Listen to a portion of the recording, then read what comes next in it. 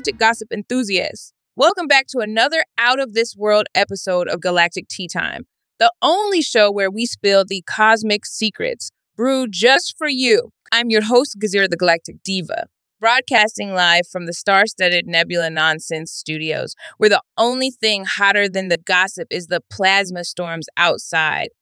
Today's topic, a real interstellar mystery.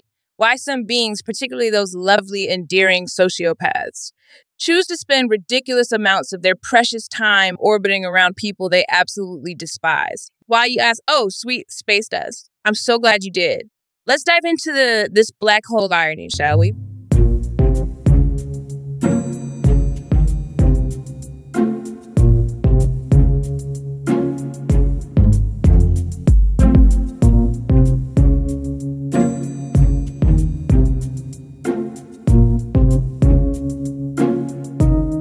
Now, picture this. You're a charming sociopath from the icy planet of Sociopathia 9, known for its emotionally void inhabitants. You have endless options, right? Cosmic clubs, asteroid races, or even an enchanting dinner under the binary stars. But no, you decide to spend your valuable time with someone who makes your tendrils curl in disgust. And for what? Connection. Empathy. Oh, please, that's for lesser beings with actual feelings. No, the real joy here comes from the twisted art of pretending. What's life without a little performance? Am I right? Think about it, dear Earthlings. Spending time with people you enjoy is just so boring. There's no challenge in that. No. Where's the thrill in mutual respect or honest conversation? That's just for the emotionally stunted masses. For the enlightened sociopath, the real fun begins with pretending to care about someone while secretly plotting their demise. The sweet satisfaction of deceit. It's practically a sport.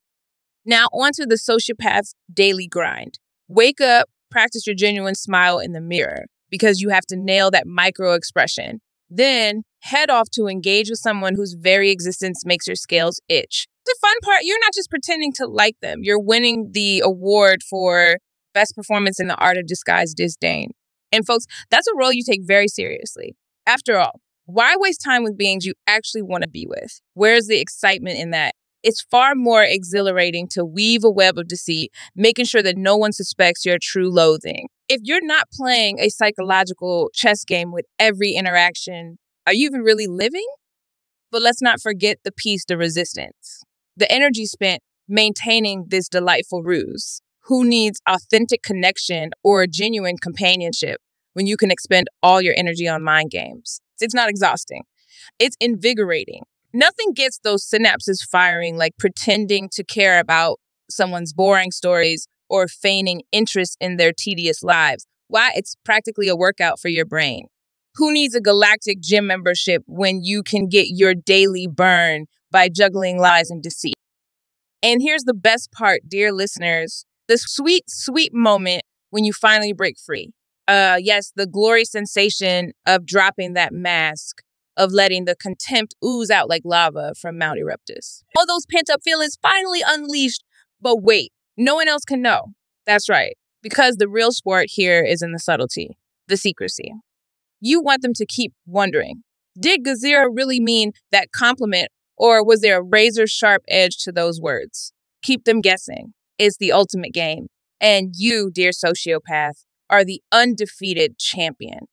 So to all the sociopaths out there, I salute your commitment to the craft. You've turned interpersonal connection into an art form, a sport, and a battlefield all rolled into one. Who needs genuine relationships when you can have a carefully curated gallery of enemies, dupes, and rivals? Bravo, you diabolical geniuses. Bravo. Until next time, keep your mind sharp and your social game sharper. This is Gazira the Galactic Diva signing off from Galactic Tea Time. May your drama be as infinite as the universe itself. Bye-bye now.